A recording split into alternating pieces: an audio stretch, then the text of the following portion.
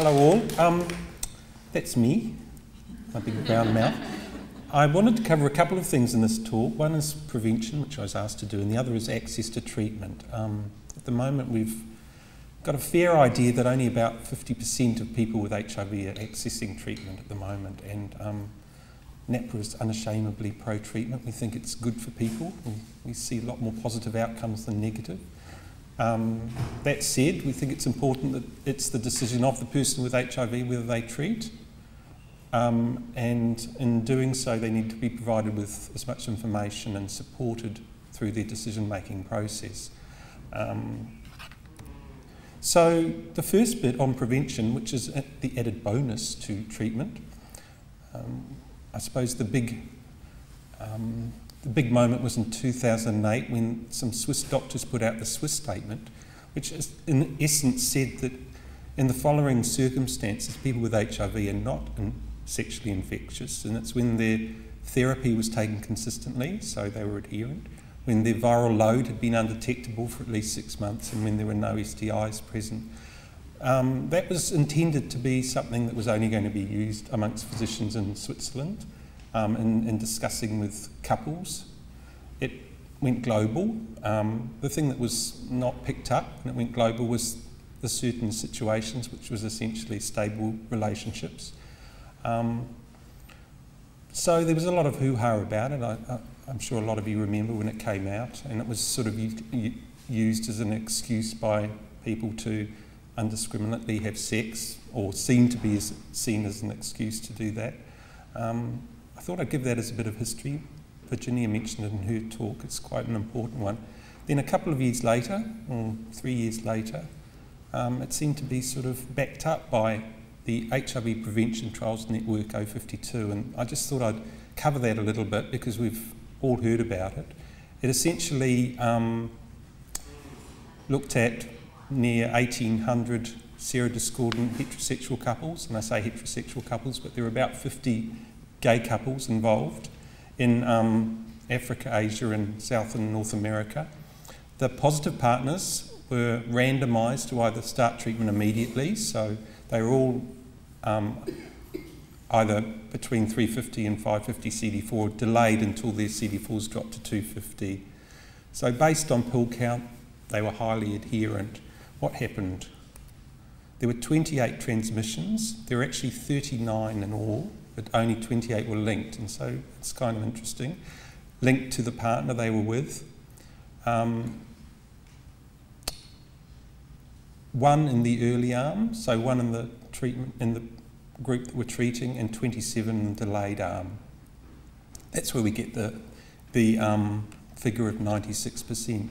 Interestingly, the one seroconversion in the early arm was linked to a couple where the positive client had only been on treatment for I think a month to 6 weeks. So there's room to push the 96% up a bit. Anyway, that's basically where we get that figure from.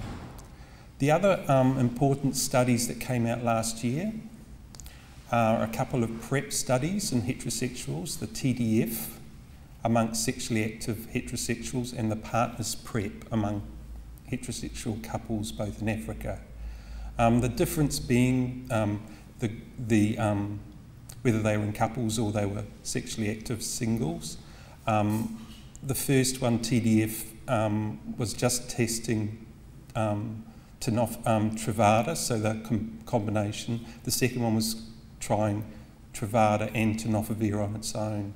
So we get a difference of between 63% and 73%. But the important thing about PrEP is that the higher the adherence, the better it works. So people who had who adhered much closely had roughly 90% protection. And I think that's important because we're talking about PrEP now. In certain situations, not in all situations, it may be useful, particularly for people who are sexually promiscuous, for those who are in, for whatever reasons, in a serodiscordant relationship and the partner's not on treatment. These are the PrEP guidelines that have just been released in the US, where PrEP's been approved, that it's recommended only for those at high risk, that it must be taken on a daily basis. And this is something that we you know, if it's taken periodically or disco dosing, as was once called, it just doesn't work. It's important to ensure that the person is not already seroconverted when they go on PrEP, because it's only a 2-pill combo, so it's actually the possibility of developing resistance is there, and obviously follow-up is important. I mean, we know there are people taking PrEP at the moment in Australia who've got access to Truvada and are using it as a prevention strategy. So, if anything else, the importance is taking it on a daily basis. I want to look at these two things: PrEP and treatment as prevention, treatment as prevention, whatever we call it, within the concept of combination prevention, which is where we're at now. Essentially, at the very beginning, we had behavioural intervention. We didn't have much else, so it was either don't do it at all or stick with your partner. It worked, you know. I won't say much more about that. We know that HIV counselling and testing, particularly testing, works. If people know they're positive, they're going to adjust what they do. We definitely know male condoms work, at least a 95% success rate. We know that female condoms work, although they're not that readily available, which is an issue. We know treating STIs works as a prevention strategy, as does male circumcision. I think about 50+% protection. Microbicides for women, Jeannie mentioned that in her talk. Topical, Truvada-based, applied. An incredible move forward, particularly to protect younger women at risk of HIV transmission who are unable to negotiate condom use by their partners. It's a fantastic advance. Hopefully it'll get to the point where we have an anal microbicide or a multi-purpose microbicide that'll protect both partners and also be protect you against other STIs and be protect you against pregnancy as well. This is sort of long-term forecast. Treatment for prevention, which we just covered. Positive prevention behavioural. So this is stuff around serosorting, only having sex with partners of the same serostatus. Strategic positioning. So the positive partner being the, I was going to say submissive, can you say submissive? Receptive partner. They work at certain levels. Oral PrEP, we know that works for both MSM and for heterosexuals. Post-exposure prophylaxis definitely works. And vaccines up to a point. We've had, I think the Thai study was something around 30% had success, which is still moving on. So at the moment we've got a smorgasbord of prevention techniques, not all of which suit everybody, which is fine. I mean, some of them are much better than others. So I suppose it's something to think about when you think, well, we've got condoms, why are we looking at anything else? We've got condoms, but we've got a number of other things that have proved their worth, if you like. So I think that's an inspiring slide, if you like. I pinched it from someone whose name's dropped off the bottom, I'm sorry. What I do want to talk about is access issues. We know that not everybody who, for their own benefit, is on treatment at the moment, and my colleague Lemon is currently running a trial to understand the issues that cause them to decide not to treat, or what might encourage them to treat, or to understand this issue more. These are three of them: psychological barriers, cost restraints, and prescribing restrictions. So I'll just cover them briefly. The psychological barriers are probably best explained with a couple of quotes. Commencing was terrifying. I was scared, and the night before I started I was a mess. Initial physical reaction was minimal, so that was a relief. Changing meds is also a scary thought, which I'm trying to avoid. This is a really common experience for people going on treatment or preparing to go on treatment. It can take up to 4 years longer for people to actually get to the point of going on to treatment. It's a major life-changing sort of period in their life. Probably the equivalent to finding out they're positive is to actually going on to treatment. Why? Possibly we get a hint of it in this next quote from another person. I thought it would be difficult for me to commence meds since this would be an acknowledgement of the progression of my HIV, and I think this is significant. I mean, we have the sense that our bodies should be able to cope with HIV, that if they're not, then somehow we're failing, that accepting treatment is an acceptance of failure, and this is something we need to address and counteract. That it's not an acceptance of failure. It's a way to a means. You know. It's support. You know. However, since starting my meds, I've found that a lot of small irritating conditions have cleared up, and my overall health has significantly improved. Which is another experience. People have this huge fear about going on treatments. They go on them. It's actually not as bad as they thought.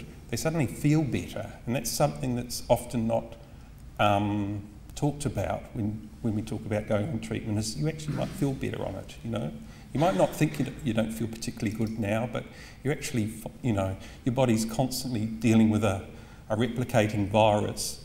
You know, and to go on something that combats that is going to make you feel better. You know, skin irritations particularly tend to clear up. I'm just grateful every day that the meds exist. These are a couple of quotes from the Archer's Tracking Changes study put out last year, which is well worth the read. Doctor-patient relationships. This is from the Atlas study, which is a global survey done by HIV practitioners. There are some Australian participants. This was just some of their